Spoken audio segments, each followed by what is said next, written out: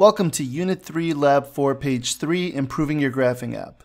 On this page, we're going to work with a new data set, so we're going to have to modify our tools from the last page to make sure that they work for this one.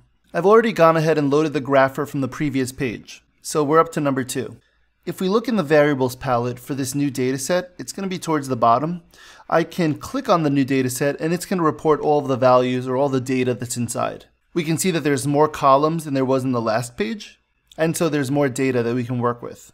Each item in the list has 4 items inside of it, which is the age and months, the height, the weight, and the gender of the student. Our graph data points was written to expect only 2 items in each item. So let's actually see what happens when we throw this in there and see how it handles it. So I'm going to run it. And it doesn't even draw anything. It didn't draw anything. And that's probably because we didn't set the graph scale either. So let me actually set the graph scale before we actually try to draw anything. Let's see. So I think it's only going to look at the first 2 numbers. So it looks like we're in the 130, 140 range or so. So let me set the x-min to 130. Let's set the x-max to 150. The y-min, let's see what the second column contains. And it looks like it's probably going to be like the same type of data. 155 I see over here. 153. So let's try making this a little bit bigger. So let's go from 130 to 165 or so. Let's set the graph scale and let's try plotting the data points now. And we can see that it just looks like a big mess. And not only that, but it also has the pen down, so it's connecting all of these points. And it's not a very good looking scatter plot. But we're completely ignoring 2 columns in this data set. So we're ignoring the weight of the student as well as their gender, which isn't good. So let's create a selector so that we can extract all of the different values that we want. So we're going to make 4 selectors. We're going to make one for age. So that is going to be age, comma, person. And that's going to take in a, let's say, person. That's what they named it over here on number 3. And this is going to report back. So let me make sure that this works. This is going to report the first item of the list. So I think in the last, or the first item of person, but let me make sure that person is identified as a list item. So there we go. So I mentioned this in the last page or in the last video where I should have created selectors. Oh, actually I made a mistake here. I created a command block here.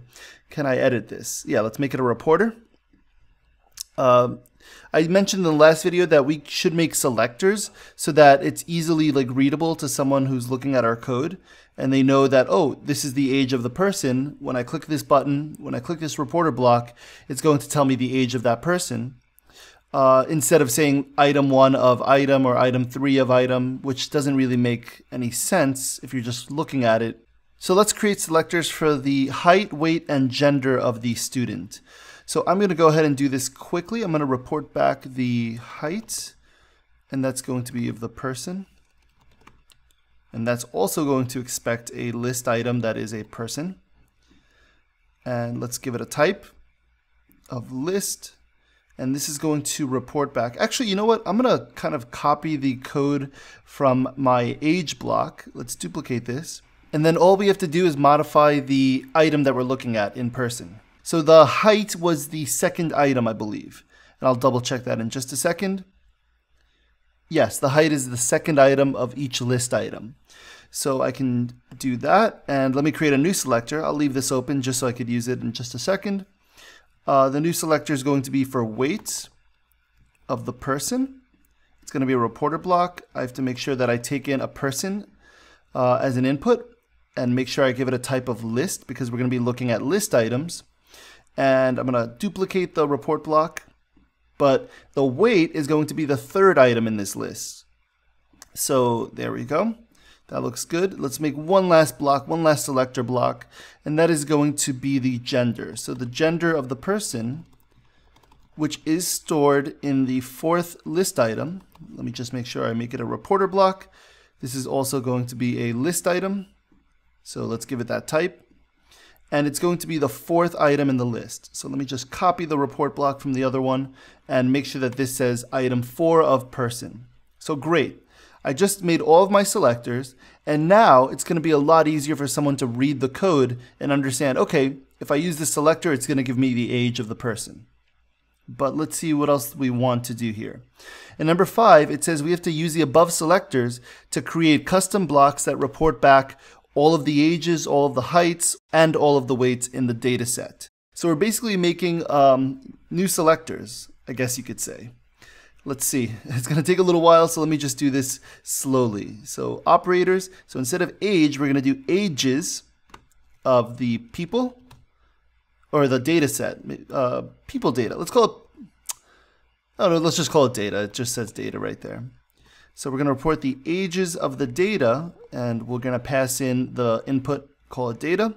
That's also going to be a reporter block, and of type list. So I have to do that quickly. And now what we're going to do is we're going to use our map block. And remember, map is a reporter block that applies another reporter block to every single item in the data set. So let me see if I can put it together and then explain that a little bit slower. Map, what map does is it will go through this data set, whatever was passed in as an input, and it's going to apply this reporter to all of the items of the data set. So what I want to do is I want to use my age reporter. Let me bring in the singular one, okay? And I'm going to leave this input blank. So what map is going to do is it's going to stick every single list item inside of this area right here, inside of this input, and it's going to extract all of the ages in the data set and report that back as a list. Now, if you don't like leaving an empty block like that, what we could do is actually give it a name. We could use a little temporary script variable, and the person is going to be, or every single item is going to be looked at, and we could do something like this. So that way we don't leave a blank, but just realize that it's going through the data set that's passed in. So let me actually pull this up so we can look at the block in action. So ages takes in a list as input. And that list is going to be this data set, this entire data set that we've been given. Because of map, it's going to go through each item of the data set, which if you look at it, each item contains these 4 list values or list items inside each. We have 1, 2, 3, 4. And so what my map block is going to do is it's going to apply the age block. And remember, age, if we look at it, it reports back the first item of whatever we're looking at. So it's going to report back this first value of each of these items. So it's going to go through this list really quickly and report back all of the ages. Okay, so let me just hit apply. Let me hit apply right here. Let's run it and make sure that it works. And there we go. It reports back all of the ages. So now all I have to do if I want to create the other selectors is replace age person with whatever selector I want to use. So let's create these blocks. Let me make one for all of the heights. So heights, and the data is going to be this data set. It's going to be in the operators palette. Make sure I give it a list type. So I have to go to the types and say that this is going to be a list that we're going to be looking at. And now I'm going to use my map block to go over all of these items. Where's map? Where are we? There we are. I'm going to report map over this data set. And the thing I want to apply to every single item is the height. So I want to make sure I get or I extract the height. The reason we created the selector was so that we can get the height from every single data point very easily, and we can read this code. The other way I could have done it is by using item 2 of blank, but that's not readable. This is very readable. This tells me that I'm going to be taking the height of all the items in the data set, and I'm going to report that back. So I can hit apply. I can test it out by trying heights with all these data. And when I run it, I am getting my heights, I'm assuming. I'm not going to double check it right now just because I think it's right. But if I see a bug later on, I'll fix it. And let's create the last selector for weights. So we want to extract all of the weights, and the data set is going to be data. We're going to call it data. That's going to be our parameter. I have to give it a type. I keep clicking the wrong thing, but I have to give it a type of list. And now I can pass in, or I can extract all of the weights by using the map block. And I want to use the map block, and I'm going to use my single selector of weight, and I'm going to use that on every single item in dataset. So this should work. Let me look at the weights. Let's see if it's correct. I'm going to put in that dataset, and those look right. See, these do not look like the heights or the ages. So we're looking good, I think. Let me just look at ages again one more time. Wait, what is ages in? What's the unit? Oh, age in months. That's how we're getting these 100-year-old. I thought it was years for a second. So that's why I was like wondering why we were getting like a 137-year-old person. But it's the age in months. And the last thing we're going to do in this video is number 6, which is to create a block that takes in a list of numbers as input and reports the average value of all those numbers. So let's call this block the average block calculator or something. Let's call it just average. Average of, and then I'm going to take in an input, and I'm going to name that data again. And this data is going to be a list. So already I'm starting to like think ahead of the game and think that, hey, I can use my selector for like all the ages. And remember, this reports back all of these numbers. So now to figure out the average of all these numbers, all I really have to do is add up all of these values and then divide it by however many values there are. So I think I can do that pretty easily now that I think about it. To add up all of these values, I'm already thinking that I could use the combine block. And let me go over to the variables palette so you guys can see this. I can combine, and I have to explain what I'm going to do here to all these values. I'm going to add them up. So let's use the plus operator. So I want to add up all of the values here of the data set.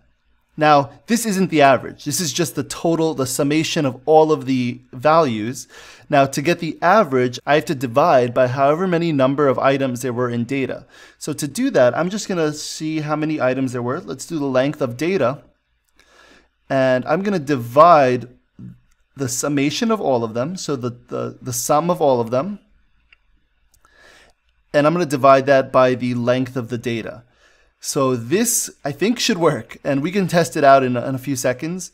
But let me just try it. Let's apply. Let me hit OK, and I'm just going to take a rough guess that I'm looking for a value around like 135-ish for the average of, and let's throw in ages here.